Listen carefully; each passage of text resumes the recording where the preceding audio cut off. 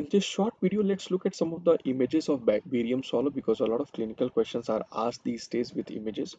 So this is an image, and this is a barium swallow. You can be given a history of dysphagia, halitosis, regurgitation of food content, and this is the barium swallow that will be given to you.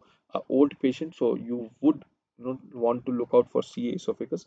But if you see this already marked, you can see this diverticulum. So this is esophagus, and there is a diverticulum here. Okay, so this is a barium swallow radiograph of Zenker's diverticulum. Okay, let's look at the next image. So again, a history of dysphagia, chest pain in a relatively younger patient will be given to you, and then you do a barium swallow. So here what you are seeing is a typical corkscrew appearance. Okay, and this again establishes a diagnosis of diffuse esophageal spasm. Another image which they can give you is this. This kind of appearance is called as rosary bead, which means those normal beads, malas which we have. So this is a rosary bead appearance.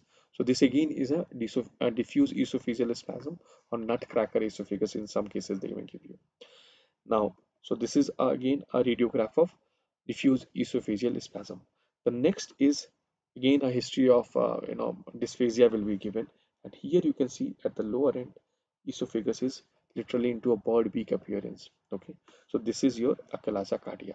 Now here again, I will like to point to you that if you see there is no filling defect, because when a patient comes with dysphagia and such kind of here, you may think of CA esophagus. So let's look at this slide.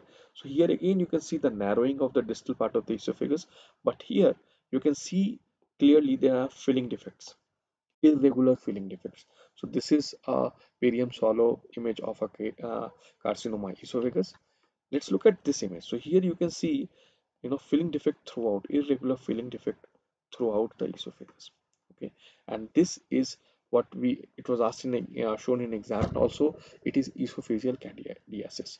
So these are important barium swallow images which you should know for your examination.